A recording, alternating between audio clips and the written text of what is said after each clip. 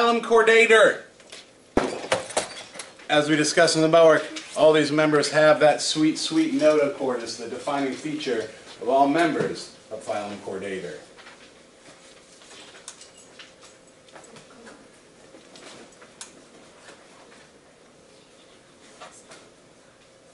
How'd it go on the quiz?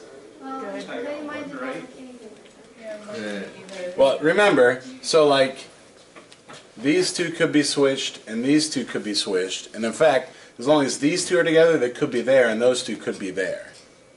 You see what I'm saying? So what's important are the groupings, right? As long as you have these four and it's those two and those two, and it could be that way or that way, right? Because that's how cladogram making works. So anyway, Phylum Chordata. We're skipping Echinodermata. We'll come back to that next week because I haven't written the lecture for it yet. All members have a notochord. What that is a dorsal, stiffened, hollow, supportive structure used for locomotion. Make sure you say something about it giving support. There's vertebrate and invertebrate chordates. All chordates have a notochord, though, that gives them that support. And that support aids a lot in locomotion because it enables, I think Vanessa, maybe you said it, the tail. Enables chordates to have a tail, right? Usually it's near, containing, in our case, sort of protecting the dorsal nerve cord. Everybody else had a ventral nerve cord, right, running straight down the belly. You guys saw it on the worm. You probably didn't see it in the crayfish, but it was there. And the mollusk, it also had it down its ventral side, but these have it running on the dorsal side, you know, like ours. All members of Phylum Chordata, being a part of Bilateria, like everything else that's not Echinodermata and sponges and cnidarians, has bilateral symmetry. This is that tail. It's called a post-anal tail. Means it's where? Where's the tail? Well, what's post? I heard it. Who wants 20 points? Don't be shy. After, good. The internet knows that he knows it means after. Post it after the anus tail. So like the worm, the very end of it was the anus. Crayfish, very end of it, anus. At the very end of the grasshopper, anus. Now we have the anus and then a tail after it. Does that make sense, everybody? Post-anal tail. They also have a ventral heart, whereas you notice in the crayfish and the grasshopper and everybody else had a dorsal heart, right? Even in the worms, right? You cut open the dorsal side, you have those pseudohearts sitting there on the dorsal side of the esophagus. So we have a ventral heart. Basically, the chordates took like everybody else's main like body plan and like flipped it for some reason. It makes me think that maybe actually we used to be, and then something happened where like our heads got flipped around or something.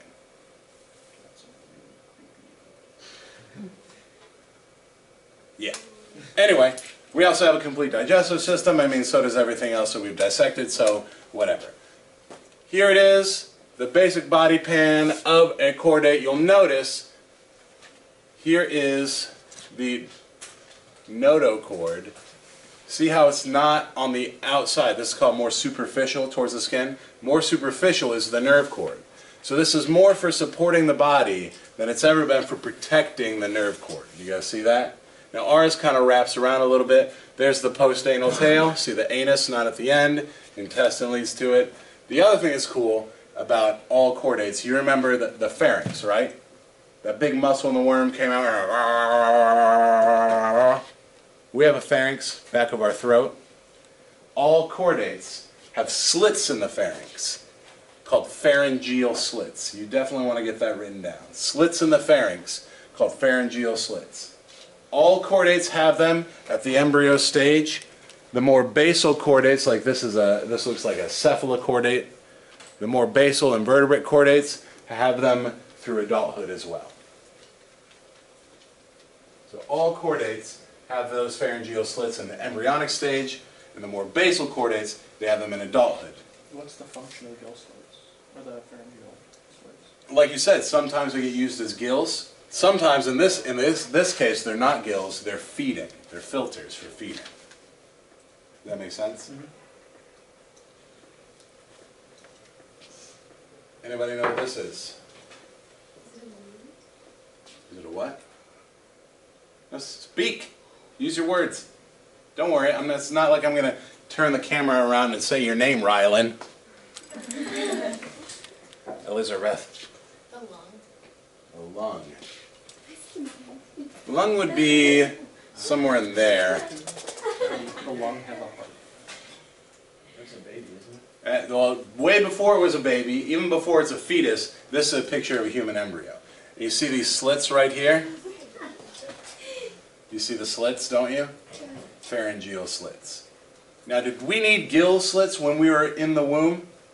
Not really. Some of you guys are nodding. No. All our food, all our waste, all our gas exchange went through the umbilical cord, including the whole oxygen CO2 trade. As you grow and develop, you get a heart, you get a lungs. The lungs aren't really functioning so much. The heart's pumping the blood around, but here, this is where all the gas exchange is happening. So gills inside there, and remember, gills only work when water moves through them, right? So unless the fetus is like, right, that's not it. They wouldn't even function anyway. Or had like a crayfish thing. I saw the crayfish had them like on their legs, so they'd be like, breathe, breathe. Right? They move their limbs to move their to move their gills. Yeah, this is what we call an evolutionary legacy. You should write that down. Evolutionary legacy. A lot of times we'll use these as apomorphies. These are traits that evolved, but they didn't necessarily give an advantage. It's sort of like the appendix. It's a leftover. Not a disadvantage, so it wasn't selected against. But this is evidence that all the chordates share that evolutionary relationship because we all have those pharyngeal slits at the embryonic stage. Does that make sense? That's one of the ways that evolutionary biologists have classified chordates. So, here's a cladogram showing all the chordates. So look down here, you'll see that we're branching off some kind of echinoderm-like thing, right? Because chordates and echinoderms branched. So we got some kind of echinoderm and ancestor thing. And then we jump in here. There are two basal clades called urochordates and cephalochordates. The urochordates, if you look closely there, it looks almost like a sponge. But it's got all those features. It's got the dorsal nerve cord, notochord, pharyngeal slits, the whole deal. The cephalochordates, that's like the picture I showed you before, they've got a little bit more motion. And then we move up, right, we invent vertebrae. We got 1, 2, 3 classes, urochordata, cephalochordata, and vertebrata. See the vertebrata? Vertebrata includes all that. So every vertebrate, that means like you and fish have more in common than these two have with each other, even though they're both invertebrates. And then we can move up, right? We go through fish, we got amphibians, reptiles, branched off as aves. Notice that dinosaur should be up here with the other birds where it belongs. And then we got mammals, including ones that lay eggs and ones that don't lay eggs. That's right, some mammals lay eggs, like monotremes and echidnas. And then there's basically two groups, right? We got marsupials, right, like a kangaroo, and the echidna. The fetus has to crawl out, get in the pouch, whereas placentals have a placenta, internal pouch for the growing embryo. Yes or yes? Yeah. See how all that works? We're going to look at class Amphibia in depth. Why, you ask? Because we're going to dissect a member of class Amphibia. Amphi means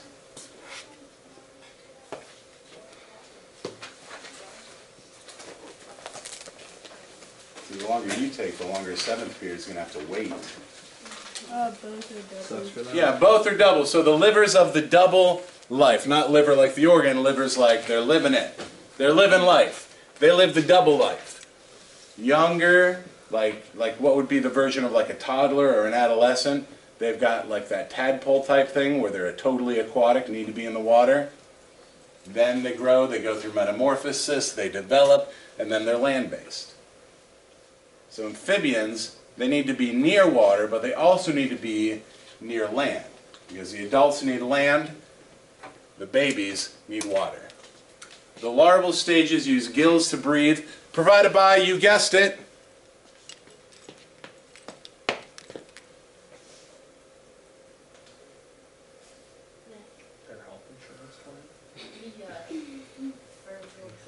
Yeah, the pharyngeal slits, no, not their health insurance plan. The pharyngeal slits gives them the, right? Adults, though, use lungs. So you have internal gills, and you saw gills, all feathery and whatnot. When they go through that metamorphosis to become an adult, no more gills. The gills get replaced with lungs, which work, you know, with gases, with air. Gills do gas exchange through water. Lungs got to have air moving through. Both require a moist environment because, in general, the adults don't have waterproof skin. So they're going to lose a lot of water, so they need to be near water, not just so they can reproduce, but also so they can rehydrate, right? They need to keep their skin kind of moist. Ever picked up a frog? Or a toad even? Their skin's usually kind of slimy. Yeah, they're sweating. They're all cold-blooded, all amphibians, like reptiles, they're cold-blooded. Their homeostasis does not include thermoregulation. Salinity, yes. Isotonicity, yes. Temperature, They don't have scales. That's the difference between amphibians and reptiles. Reptiles can live in those really dry, arid regions and the wet regions, but they can live in those dry regions because the scales are like waterproofing. Like we've got, the skin is waterproof. Amphibians don't have that. No waterproofing. They also don't have claws. Which kind of makes you think, how is it even possible for these things to survive? I mean, we're talking like the babies have to swim, the adults have to be near water but also have access to land, they have no waterproofing, they can't control their temperature, they don't even have claws. They sound wimpy and terrible. They can eat flies. Oh boy. Additionally, many of them have developed poison or toxin, or right, as a defense mechanism. Yeah, a newt that gets eaten is still dead, but if that newt's got a serious neurotoxin that it's providing, predators are going to figure out pretty quick, hey, don't eat the newts. Same thing for frogs. A lot of those really bright, colorful frogs, even on their skin, they're secreting a toxin all the time. However, not all of them do it, and they still survive. It's not just about eating the flies. It's that they are aggressive predators. Not passive, not wimpy, aggressive. So the larvae, they've got those pharyngeal slits, they're herbivorous, they'll eat like phytoplankton, they'll eat zooplankton, some will eat each other. If it's small enough to fit through the slits, it's going through the slits. The adults, though, tend to be carnivorous, and they're super duper aggressive. How aggressive, you ask? Here's the decision tree for, am I going to eat that if you're a frog? Does it look like it's smaller than me? Is it moving? Both those are yes, it's getting ate. Doesn't matter what it is, where it is, could be a rock blown in the wind, smaller and moving, I'm eating it. Could be a fly buzzing around, smaller and moving, I'm eating it. Could be your finger that you're dragging across the table, smaller and moving, I'm going to try and eat that. Baby frog, is it smaller than me? Is it moving? I'm going to eat it. Grown-up frog, is it smaller than me and moving? I'm going to eat that. Mouse, is it smaller than me and moving? I'm going to eat it. They do not, if it's moving, they're eating it. They've got this tongue. Where's your tongue attached? Yeah, in the back of your mouth, right? Like almost to the throat. Their tongue's attached in the front of their mouth. The thing of the pivot, right? It's got like a see it? It's attached in the front of the mouth. It comes and grabs the food, and then it shoves the food straight to the back of the throat. Frogs swallow their food whole. On top of that, they don't have a whole lot of teeth in here. They do have a layer of what's called maxillary teeth. You'll feel them. Fish have a similar thing, right? It feels like sandpaper. And then they have these two big vomarine teeth here for smasherating. Smasherating. Here's the tongue. Notice it's almost got like little hands, right, for grabbing. Sticks it back there. They close their mouth. The maxillary teeth make an airtight, watertight seal. You're not getting out once you're in a frog's mouth. That's it. Shoves the food towards the back of the throat, starts swallowing. Here's the great part. The tongue's pushing down, and guess what's on the other side of these two pouches? Eyes.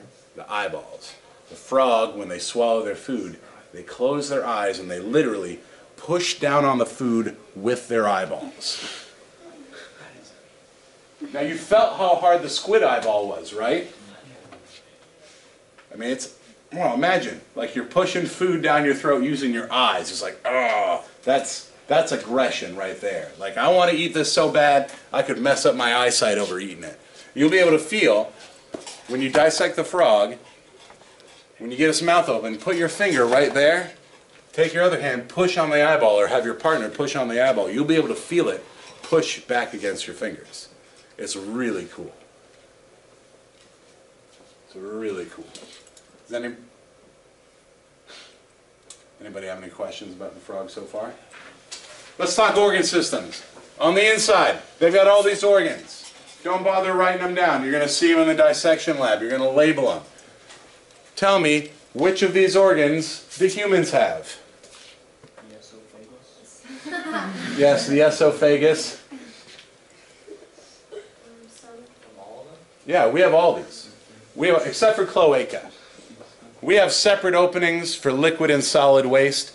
They have like a one opening, like a catch-all opening. Anything that's going out of the frog goes through the cloaca. In fact, externally, there's no way to tell a male from a female. Usually the males will be a little bigger, but then you don't know, do I have a young frog? Is that why it's smaller? You'll only be able to tell the sex of the frog once you get it open. Sort of like the squids, right? You see the eggs in there, you know it's a female. Same thing with the frogs. You open it up, you'll see eggs, or you'll see sperm duct going all over the place. Can the frogs tell each other's apart? Like, Yeah. They've got like a hormone pheromone thing going on. okay. But yeah, that means even the sperm during mating time comes out of the cloaca.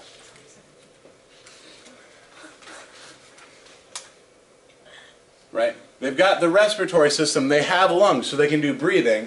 But like we said, their skin's not waterproof, which means it's also not vapor-proof. So they can do gas exchanges right through their skin. Right? You'll see when you open up the frog, look at its skin, you'll see all of these blood vessels.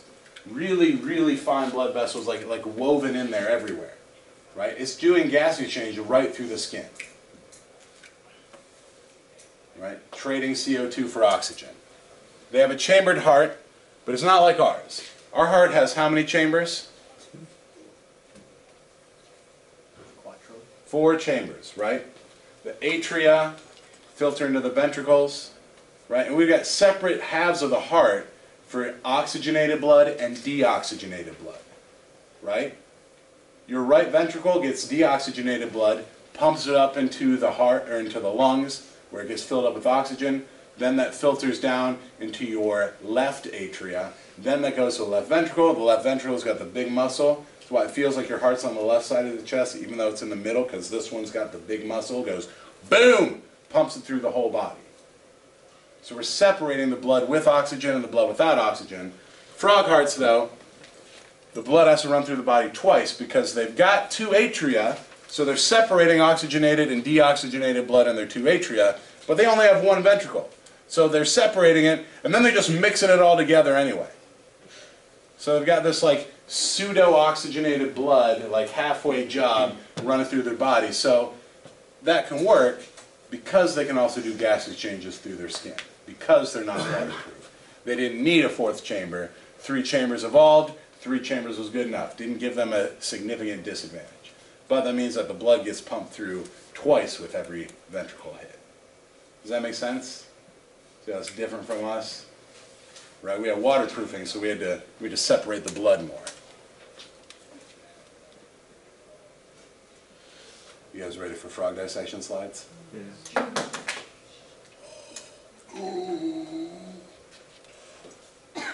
What questions do you have about the frog?